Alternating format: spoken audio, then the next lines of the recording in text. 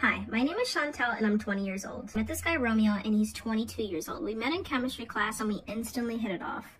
We both had a love for science. So recently this year, the new Jeffrey Dahmer film came out, obviously, as you know, and it is trending pretty much as one of the best shows in Netflix right now.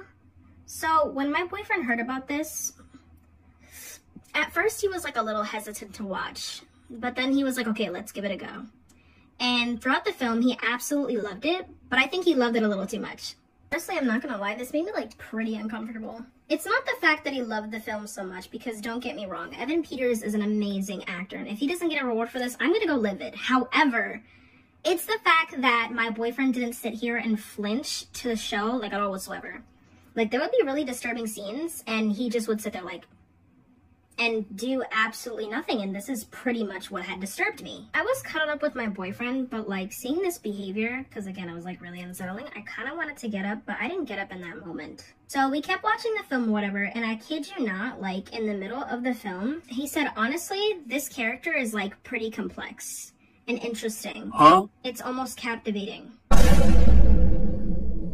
I instantly stood up and just stared at him. And I could not believe that he'd said that. I just didn't understand what could be so interesting and captivating about a mentally ill guy not only breaking apart and literally killing animals, doing the same thing to humans as well. Dude, I'm not gonna lie, this looks crazy. But just give me a chance. I'll make it up, I swear. This eyeshadow look looks crazy, but just trust the process. Okay, but like, the eyeliner? I told you I trust the process. So as we were finishing up the series, I pretty much cried to everything. The guy that was deaf, that story, yeah. I just felt so bad for the family. I felt bad for the guy. And I really hated Jeffrey Dahmer after this. However, my boyfriend literally sat here and had the nerve to say it was entertaining and enjoyable. I thought that that was absolutely insane. Like, there was absolutely no way that he just said that. Like, what, I'm gonna lie, I started looking at him differently after this. I talked to my best friend about it, and she said a huge, weird red flag that she noticed was, like, him not having empathy for the people that were killed. And having more empathy for Jeffrey Dahmer than the victims. That was, like, the first red flag that she noticed, and I agreed. Like, why wouldn't it? What's not clicking? So, yeah, I don't really know what to do at this point. I was like, honestly, I could break up with him, or I could talk to him about it, because, you know, honestly, people handle things in different ways, as weird as it sounds for this instance, and maybe his thought process just wasn't there. Maybe he was in too much of shock and trying to keep it cool for me, and that's why he reacted the way he did. So I decided to go home and talk to him. And I kid you not, I looked at his computer screen, I literally saw him, like, Googling Jeffrey Dahmer. And I'm talking about, like, there was a good 5 tabs open, and he was just, like, at the computer screen, like, he was just staring. No life, no soul, nothing. He was literally just staring at the computer screen. And obviously this was very unsettling for me. So I was like, hey babe, like, everything okay?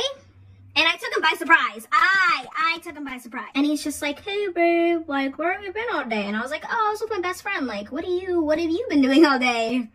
That's quite a lot of tabs of Jeffrey Dahmer that you got open.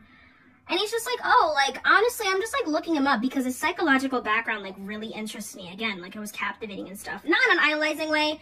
I just wanted to clarify that to you, but, like, you know, it was interesting. What? Fortunately, I don't have orange powder blush, so I'm not gonna go with this. And I'm kind of disappointed with that. My main thing is I found it pretty weird how he legit just still was not empathizing the victims or their parents. Like, I'm talking about he was watching their court case. Like, when Jeffrey Dahmer's victims had first spoken to him, not victims, but the relatives of the victims, whether it was, like, their mother, sister, all that jazz, like, he did not find any kind of empathy for them. Which, I still don't understand why he wasn't finding empathy. Like, what do you know what I mean? So, then my girlfriend had sat here. That's what the viewer is saying, by the way. I don't know, I guess they're old school. So my girlfriend had sat here and texted me, and she was like, hey girl, like, you want to go on a vacation? I'm like, honestly, like, yeah. Like, I need it, because if not, I'm going to go insane. Honestly, like, I wanted to talk to him about it at first, but right now, like, I'm just not in the right mindset to. So maybe, like, when I come back, everything will be fine. And then I could talk to him about it, and then he'd be like, oh yeah, you're right, you know, I just wanted to give him some time. So after that, we went to New York City, because it's, like, right there. We live, like, right next to New York City. And we ended up staying out there for, like, a couple of days. during New York Fashion Week, and we actually went to go see the models and stuff. It was a really fun and good time. So on Amazon, I usually get notifications of whenever I or my boyfriend order something. And for whatever reason, he was ordering like a lot of chemicals and like 7 pounds of bleach. And it was like $70. And I was like, so I texted him. And I'm like, hey babe, like why are you ordering like 70 pounds of bleach? Like, you know what I mean? And he's like, oh, like honestly, I'm just using it for a project. And honestly, like the house is like really dirty and stuff. So I used a couple of coupons and I got it at a discount for us. And I'm like, okay, but we're trying to save money. And he's like, honestly, like the bleach could have been for $150, but I got it for $70 instead. Which was a steal. I wasn't opposed. So I was like, oh, okay. And I just left it alone. And this mascara sucks. Don't ever use it like everything. I beg of you. I'm gonna go with this Choco Brown because, I don't know, I'm just feeling it. So after I came back home, I was like, okay, like he just bought it for the purpose of cleaning. Nothing wrong with that, right? The problem is, I couldn't find the cleaning products anywhere. Where are the cleaning products? I decided to do a little digging. My huge mistake. And I looked under the bed.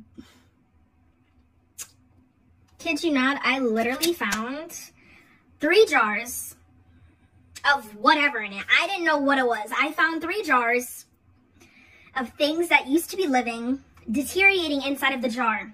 And I literally found bones, like a whole box of bones under his bed.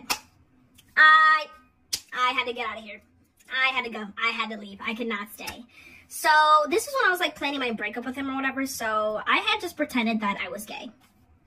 Call me a bad person, but I just pretended that I was gay. And I was like, hey, like Romeo, I can't really do this anymore.